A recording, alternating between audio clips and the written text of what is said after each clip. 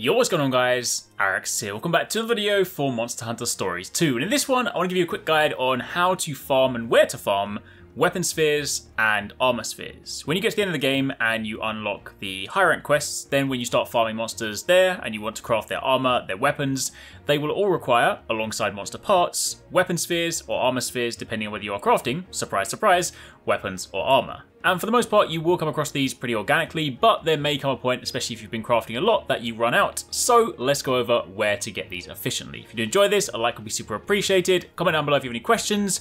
But to begin with, first things first, they come from a variety of different sources, but most notably, you will either go and mine for them, and this is the one that you can easily farm, and you can also get them from expeditions. So let's start with expeditions, given that this is the thing you can set up and leave running whilst you go off and farm. So if you head over to the stable and you speak to the stable paw, you of course want to scroll down to Monster Expeditions, and you then want to go and set up your expeditions so that you send them out to, whatever field they can handle. Of course, once you get to the end of the game, you will also unlock high rank locations. I've typically been using these ones because they seem to yield the best results. You don't necessarily have to find the latest or the furthest location. You can pick an earlier one if your team is lower level, but pick your location, ideally high rank. Under instructions, you then want to select Treasure Hunter. This is the one that focuses on rarer items, and given that they fall within that category, that seems to again yield the best results. Pick your team, send them out, and repeat this process. So set up expeditions to search for treasure, ideally in high rank locations. Do this, and of course leave it running, so you can then go out and begin farming. Now before you farm, of course, other very important thing, head over to your prayer pots. Don't forget, you should be feeding this charms on a regular basis so you can level this up. It goes up to level 20. Doing so will increase the bonuses or the percentage bonuses, but you ideally then want to be using a gathering charm. Now, honestly, I don't believe the charms and the regular prayers stack, but given that I'm only going out to gather, I pray for the gathering prayer and also use a gathering charm. It's kind of like in Pokemon. You know how they say pressing and spamming the A button doesn't increase your capture chance when you throw a Pokeball? I'm pretty sure it does. Anyway, the main thing is you want a gathering charm because this will increase your chances of getting rarer items whilst gathering.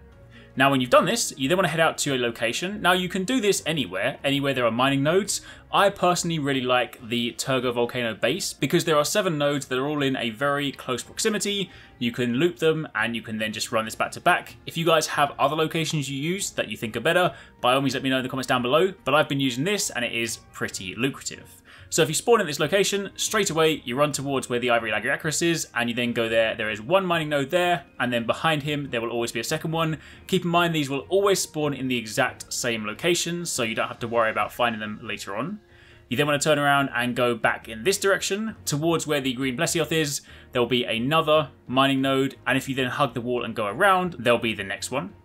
Then following there, what you then want to do is you basically want to work your way up the hill, and when you get to the top, where Uragan will normally be, there will actually be 3 here. One as soon as you go through the archway, another one directly in front of you, and the other one directly behind you. Once you've collected all of these, you will hopefully, as you can of course see through the process, have obtained some spheres, be that armor sphere or weapon sphere in the process.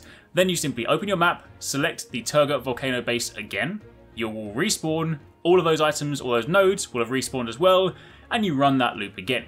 Very simple, very quick, run this back to back as many times as you want. I mean, if you want to be super efficient, run it until your expeditions finish. Admittedly, the treasure hunting ones do take longer, mine is sitting at around 40 minutes or 60 minutes depending on location, so whether you want to do this for an hour is entirely up to you. However, run this as long as you want, and you should get a good amount of those. Then once you're done, you return, open your expeditions, and hopefully, ideally, provided your team have completed the run, you should also get some as a reward. You won't get a massive amount, but amidst your rewards, you should at least get 1 or 2 every single time, so that is definitely pretty useful.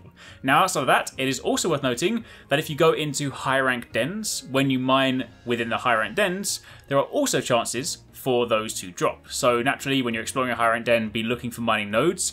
There's normally always one where the nest is, sometimes even 2, but in the bigger dens, there will also be mining nodes around the rest of it. So do some exploring, mine from there, and you can also get some in the process. If you happen to go and do co-op expeditions, you can also find them there as well, but generally speaking, if you want a quick and reliable way to farm, set up your expeditions to go treasure hunting, run to the Turgo base, run around there with the gathering charm active, mine as many as you can, jump into some rare dens, mine those as well, and that should give you plenty of armor spheres and weapon spheres, and then you can craft whatever you like.